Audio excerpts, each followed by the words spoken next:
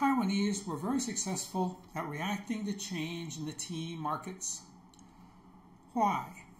I think to understand this, we want to look at the structure of the tea industry in Taiwan. And this industrial structure is similar to the structures of a lot of the successful industries that we're going to look at later in Taiwan. On the one hand, there's not much vertical integration. The tea went through the hands of many different business people, many independent business people. On the other hand, there's not much horizontal integration. They're mainly small and medium enterprises, what we call SMEs, and actually in Taiwan's case, we should probably call these SEs. Most of them are not even medium enterprises. They're very much small enterprises. The only exceptions here would be some of the Japanese investments in black tea production. That was exceptional. But in Taiwan, first the tea had to be produced by farmers. One thing you notice about farmers in Taiwan is that generally, there are some exceptions, but generally they didn't specialize in tea. Most of the farmers that grew tea grew other things. And you can tell this by looking at the land contracts I've talked about earlier in this unit, where I look at all the land sales, and you search for the term tea to see what pieces of land had tea gardens on them, and then you see what else they had. And you see very often they also had rice paddies. They also had dry fields that were growing other things besides tea. So the farmers, they diversified their risk. Tea was a good option for them, but they didn't dare specialize in tea. So these were non-specialists. They would grow the tea. They'd grow the plants that fertilize them. 4 times a year, the tea leaves had to be picked. They would call in local women. And I don't think these local women were really specialists themselves. They were probably doing a lot of different things in the countryside, but they would come in and pick tea when they could make a little money doing so. Once the tea is picked, the farmer, he does some basic processing so that the leaves don't spoil, and then the tea moves on into the hands of middlemen. Sometimes maybe it passes through the hand of one middleman. It could pass through the hands of several middlemen. The middlemen, they were important to the tea industry in Taiwan, and they're important usually in industries where you have many small enterprises that need to work with other small enterprises. You've got to have people that will kind of help do the matching. Well, one of the things these middlemen did was sorting. My colleague, Gu Huiwen, she's written a paper about this in the Journal of Economic History, if you're interested in that. But she looked at what middlemen were doing.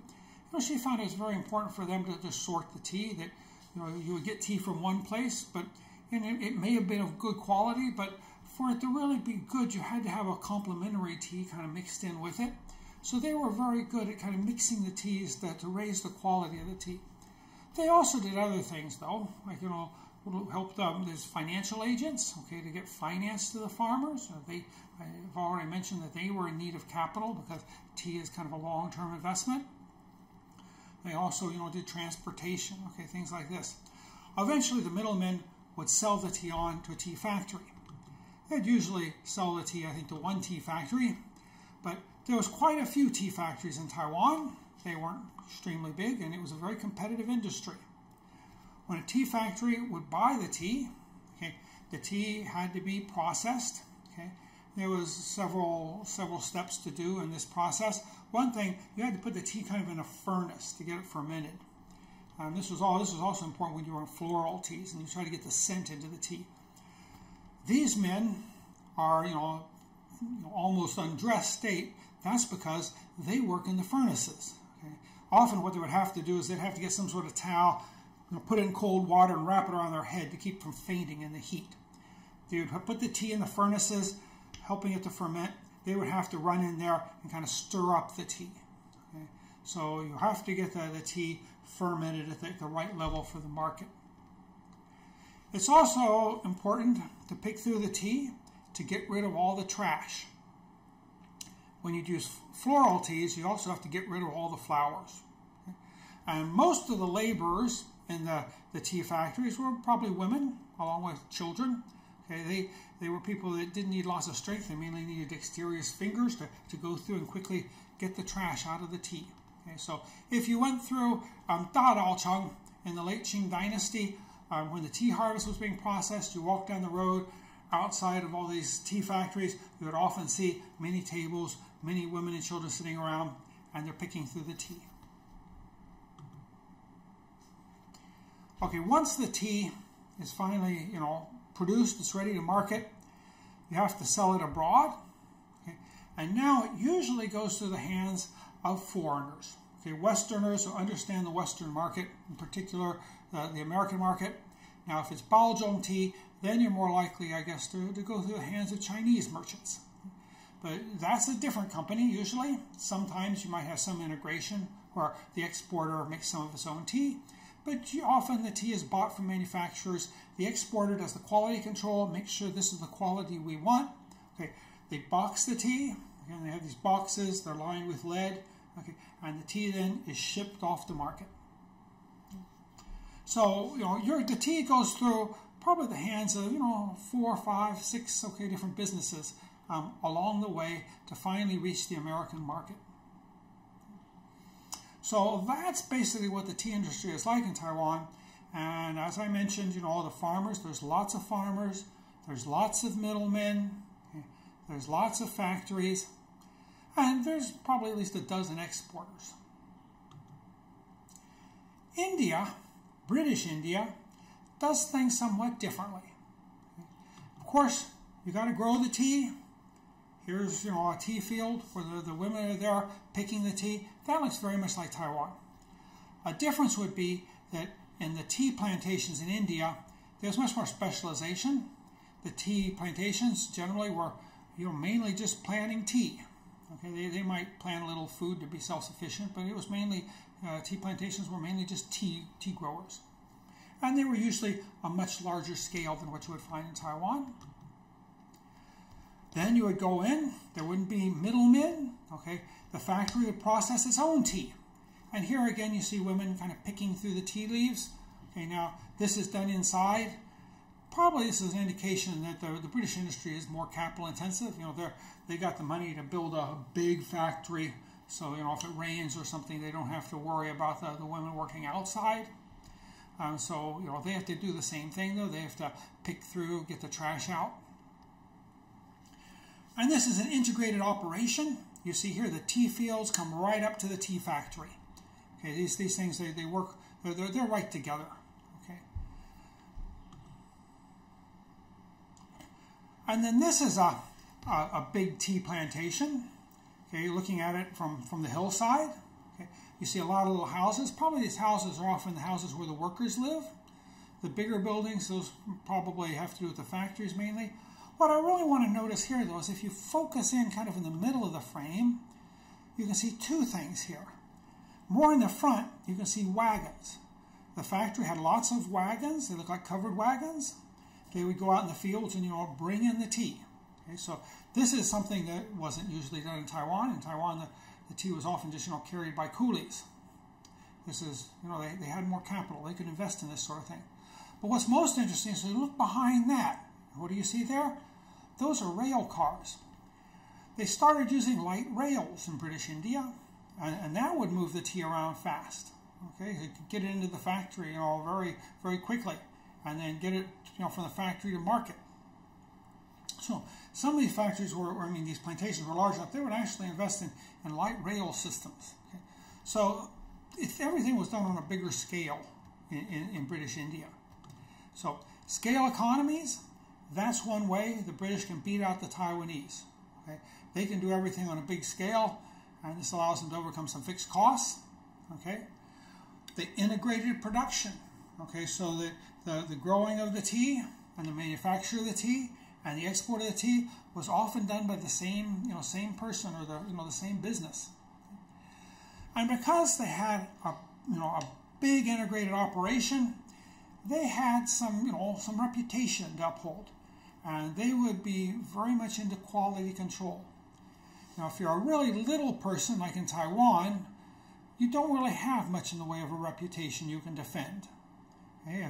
If your tea is going to be thrown in with all the other tea, okay, and mixed together, well, if you can throw a little trash in there, you'll do that probably, because that's the way you make a little extra money. and no one's going to know who did it. There's just so many companies out there. If some middleman catches you cheating, well, you'll just work with another middleman next time. Okay, everybody does it. And once it gets to the factories too, you have a quality inspection for exports. Okay, but there's always a challenge. There's so many factories working, and it's very competitive. They're trying to make a little extra money. So the quality was always, it was very hard to keep the quality up really high. Okay. British India usually is one big operation. They've got their name that's going to determine how much their tea will be sold for in the marketplace once it gets into Great Britain.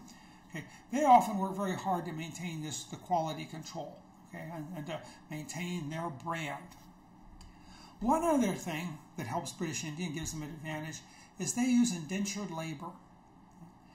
Indentured labor is pretty controversial. Okay, there was actually in the United States early on, before independence, people came over under indentured contracts into the United States.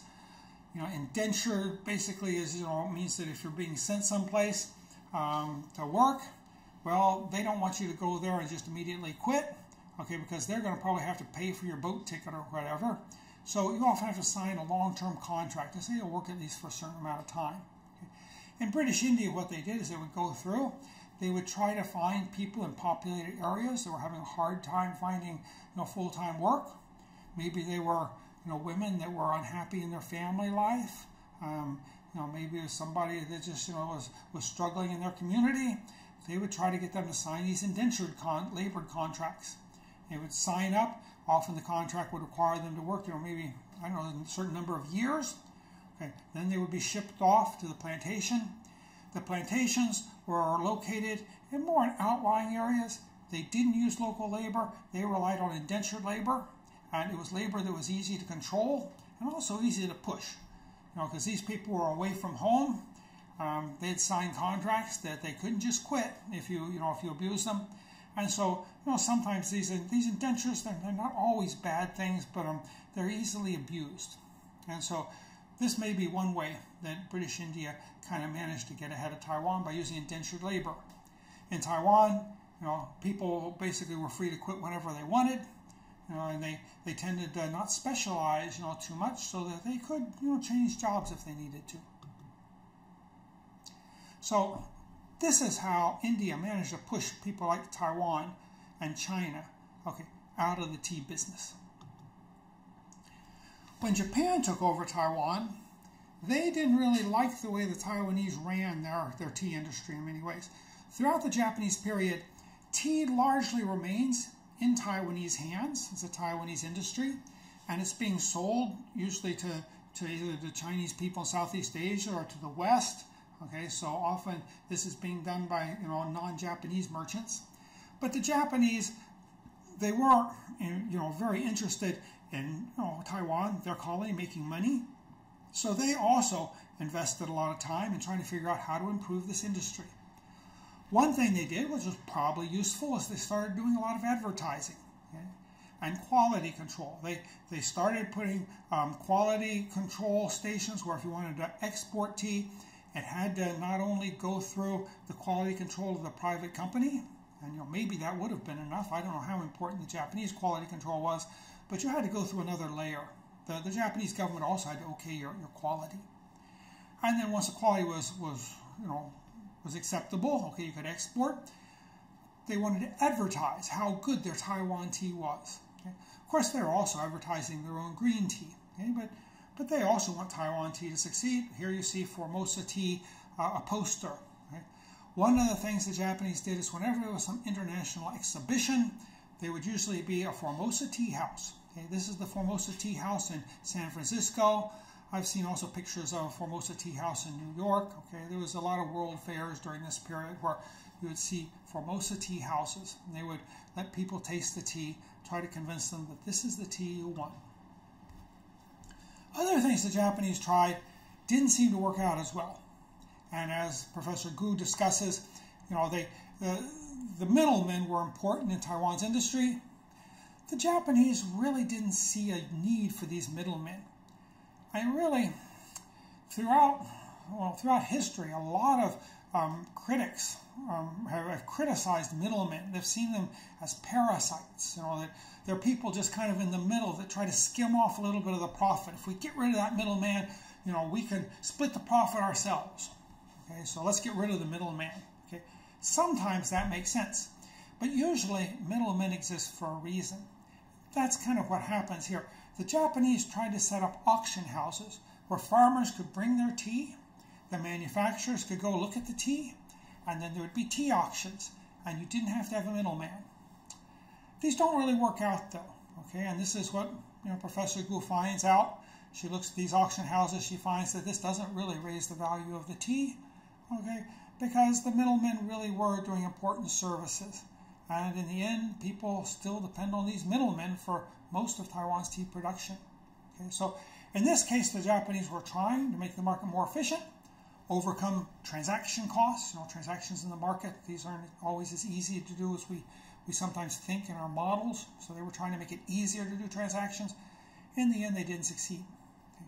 Another thing they tried to do, though, was with this black tea.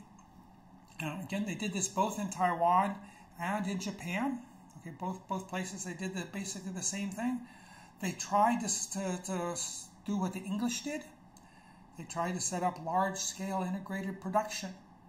And there were some areas of Taiwan where the Japanese bought large areas of contiguous land. Okay, they actually would put in hundreds of hectares of tea production, and then that would all belong to one factory, and it would all go to that factory. Okay, and it wouldn't go through a middleman. They'd do it just like the British did. And how well did this work? Now, what happens is that very quickly the Taiwanese start imitating them and start doing black tea too. The Taiwanese don't do it in this larger scale. And I think by the 1939, 1940, the Taiwanese had caught up and were producing at least as much tea as the big Japanese companies were. So I don't know if this really worked in Taiwan. It's hard to tell though, because by 1939 there's the war is starting, and because of the war everything kind of gets destroyed. This was an experiment that we never really saw what the final results were going to be. So the Japanese, they had an idea more like the British did. They wanted to do things large scale. That's how Japan succeeded in many of their industries.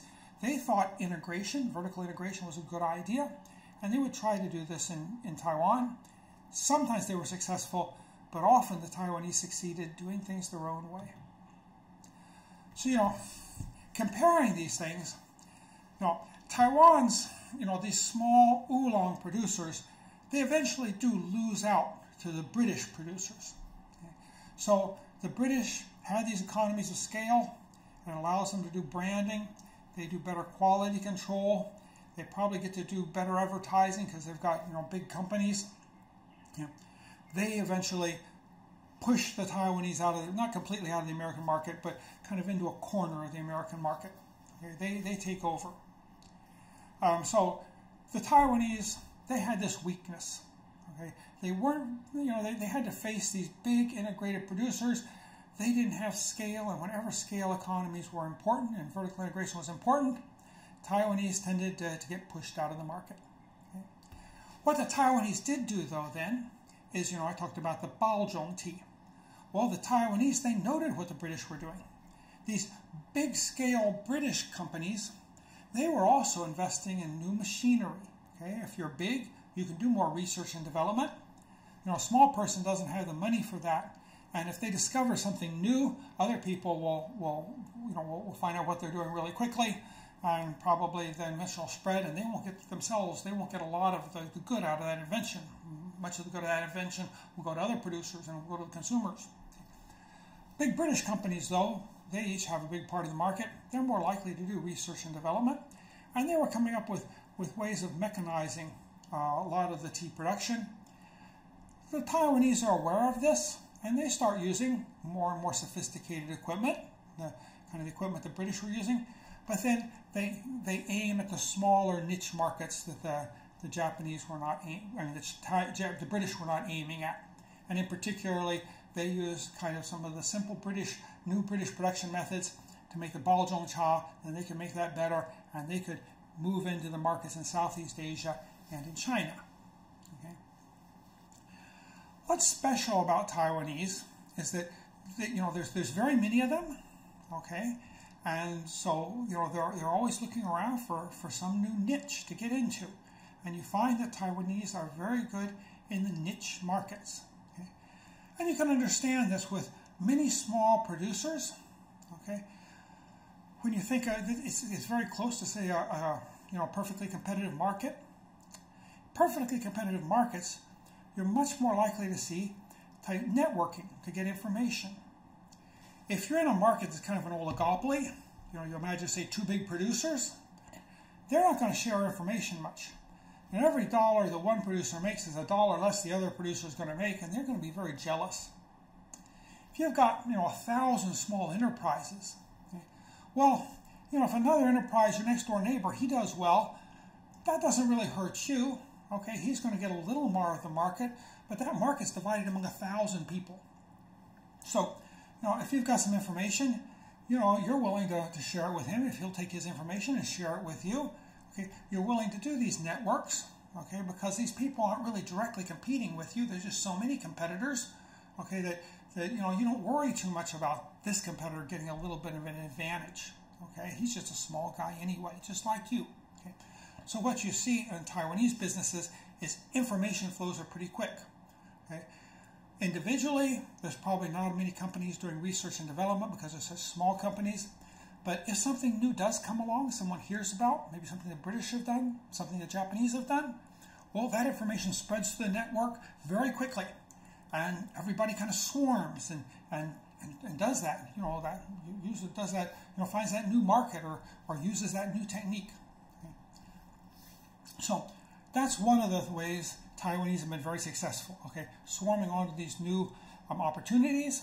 If it's a big opportunity, then they're probably going to be pushed out of that market pretty quickly by some big player, okay, from Britain or Japan or wherever, okay.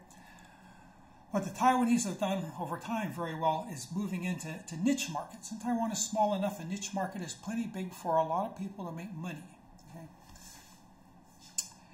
What you find in Taiwan, and I've looked at, again, in United States Customs statistics, sometimes they break down the statistics very finely. Okay, so maybe you've got 10,000 different categories of imports to the United States.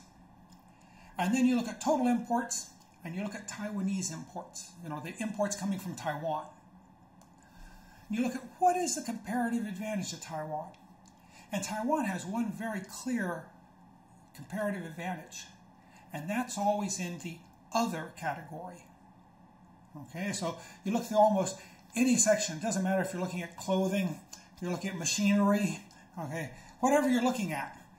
There's all these different categories, and Taiwan's going to be there, sometimes a lot, sometimes a little. But it seems like the biggest category for Taiwan is always when you get down to other, and then you see that's the place where the Taiwanese have proportionally the largest amount of imports coming into the United States that are coming from Taiwan. Okay? Why would this be? Well, other is either small niches, where you don't really, they're so small that they don't want to really give them a category by themselves. And the Taiwanese are really good at moving into these small niches. Sometimes other also includes new niches, okay, new sorts of products that haven't got their own category yet. And Taiwanese are always fast to move into that too. So that's one of the comparative advantages of Taiwan that are explained by by simple economic models, is that Taiwanese are always best at the other market, okay, the other category. Now, Taiwanese, though, do have their weaknesses, okay. They often needed foreign help for quality control and for branding, and this continues to this very day. Okay, though things are changing somewhat, but it's still an important limitation on Taiwan. Okay? So in the tea industry, it was the Japanese that did quality control.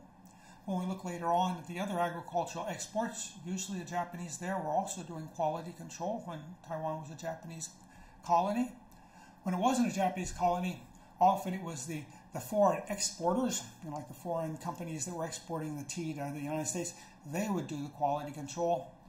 Later on in the 1960s and 70s, when you had the big consumer export boom, then too you've got Western companies and Japanese trading company working as middlemen. One of the things they're doing is they're doing quality control, trying to make sure that all these small Taiwanese producers are not cheating too much. That they're turning out goods that are good enough for the market. So what we see in the tea industry is very similar to what we are going to see in many of the other industries that turn out to be very successful in Taiwan. Okay. When we go on and look at, say, the consumer exports after World War II, again, this is done often in industries that are not very integrated. Often the goods move through the hands of many different businessmen. They're from small enterprises. Okay. The Taiwanese are very quick to produce what's needed, and then they're usually sold through some foreign intermediary who does the quality control. And when we get into electronics, we'll also see quite a bit of this. Okay? This is just the way Taiwanese production has generally worked through the 20th century, though we'll also be looking at some notable exceptions to this.